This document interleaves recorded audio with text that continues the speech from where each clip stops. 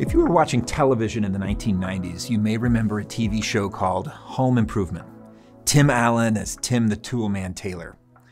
If you know the show, you'll remember his neighbor, Wilson W. Wilson Jr. Wilson was the mentor, guide character that always showed up across the fence in the third act of the show to help Tim learn a lesson and wrap the episode. The thing about the Wilson character was that you never saw his face. He was in every episode for 9 seasons, but they never showed more than his hat and his eyes over the fence. I think that for various reasons, many of us approach the church like Wilson. We're present, we give, we worship, serve, but we never show people any more than that. In his book, Life Together, Dietrich Bonhoeffer talks about confession as breaking through to community, breaking through to the cross, and breaking through to certainty.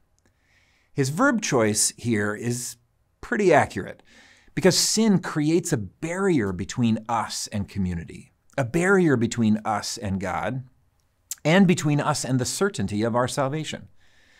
Let's look at Bonhoeffer's 3 here. First, sin. Sin demands to have us by ourselves. He says, "He who is alone with his sin is utterly alone." The more isolated you are by sin, the greater destructive power sin will have in your life. Sin wants to remain unknown. Sin hates the light, and it needs the darkness to grow. And in this unexpressed darkness, it will poison a person, even in the middle of what Bonhoeffer calls a pious community. You might think that pious community is a good thing, but Bonhoeffer writes that the breakthrough through confession to community doesn't happen because we only have fellowship with other believers as pious people. We don't have fellowship together as sinners. Everyone feels they must conceal their sin from the fellowship. And we like to pretend we believe this, so our community looks pious. Many Christians are unthinkably horrified when a real sinner is suddenly discovered among the righteous. So what do? We remain alone with our sin, bearing the burden ourselves, living in self-delusion and hypocrisy because we are sinners. No one sets out to be a hypocrite. And I think there's a reason for how we've ended up here. One, the Bible talks about the truth, that we are new creations, that the work that Jesus did on the cross means the old has passed and the new has come. In baptism, we proclaim that we have died with Christ to sin and been raised to new life with him. And so the desire here is born out of truth. It's what the Bible says, but it's also aspirationally.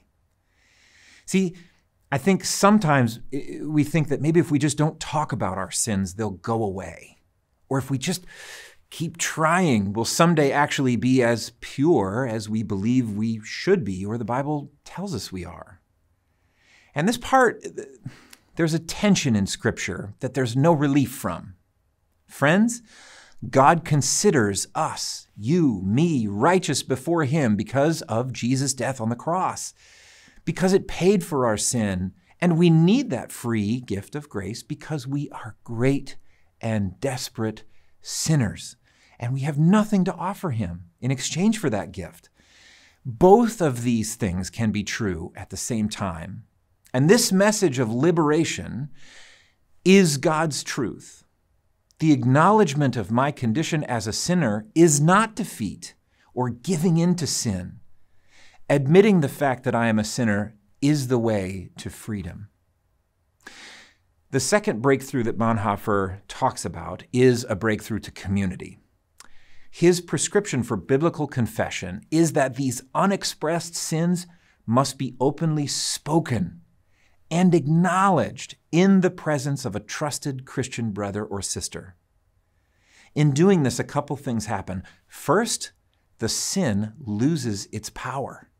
This sin that hates the light has now been revealed and is judged as sin, and its isolating and dividing work is stopped.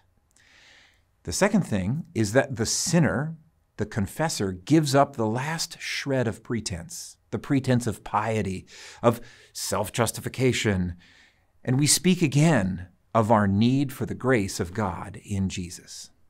Third thing that happens when we confess to another believer is remarkable. See, as followers of Jesus, he tells us explicitly that we can forgive the sins of other people. Of all the works that Jesus did on earth, he doesn't explicitly say we can follow him in calming a storm. He doesn't explicitly say that we can raise the dead. He doesn't say that we can turn water into wine or other miracles like that, but he does say in John 20:23 that if we forgive the sins of another believer, they are forgiven. This is amazing and so important. Think about this. If I have sins and I want them forgiven, I don't go to God with them in prayer. Bonhoeffer, by the way, says this is basically just confessing to myself. I have to go to my brother. In reading through this and preparing for this talk, this was incredible for me to process. And Bonhoeffer, in his book, does a great job explaining how we are the incarnation of Christ to each other in this way. And I urge you, this book is worth your time to explore. The last breakthrough Bonhoeffer mentions, it's actually several. They are a breakthrough to the cross, a breakthrough to new life, a breakthrough to certainty. See, the root of all sin is pride. I want to be my own law. I want to be right. I want my hatred, my desires, my life, my death. I want them my way.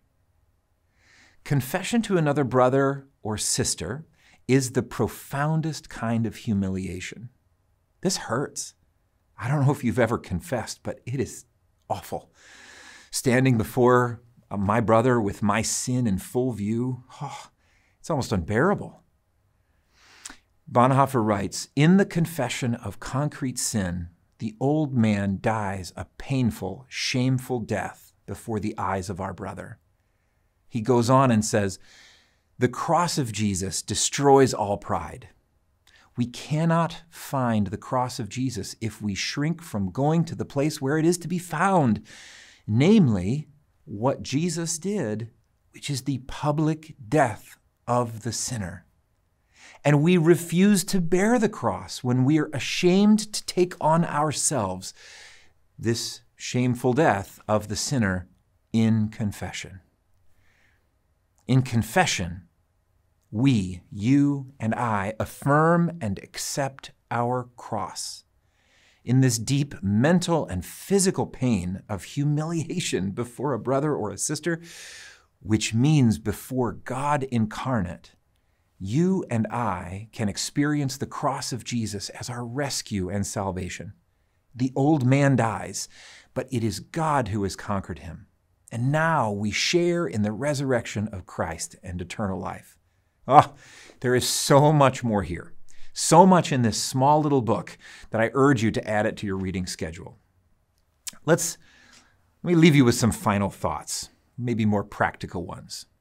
First, if you're watching this and you're a believer, read and dwell on Jesus' words to you in John 20, that you are charged with forgiving the sins of another, and take that role seriously.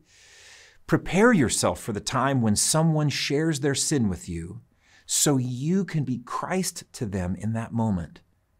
And it takes work. You have to practice not reacting. You have to practice listening.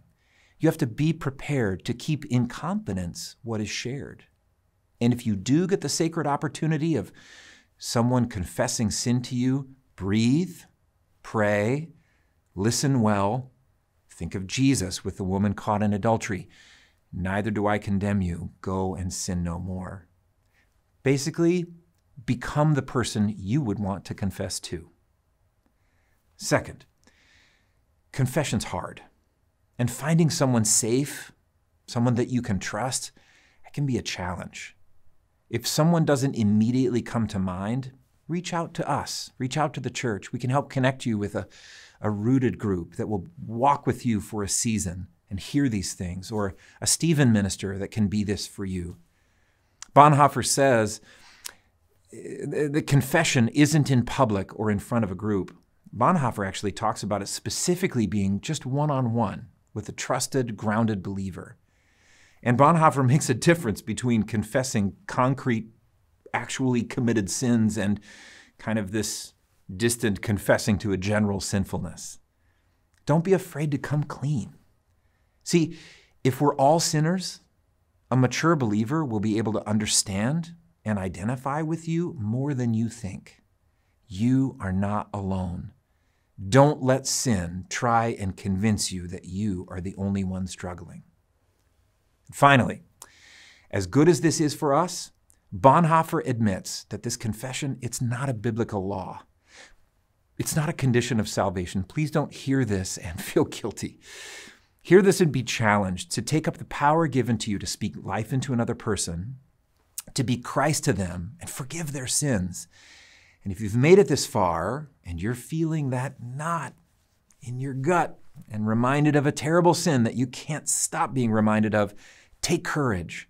God has created community for you, and biblical confession can break the power of that sin. It can begin to heal the isolation you may feel from God's people, and you will experience relief. Church, let's not meet our brothers like Wilson W. Wilson and only show this much to each other. Let's dig in, let's be real, and let's break through to a fuller walk with Jesus.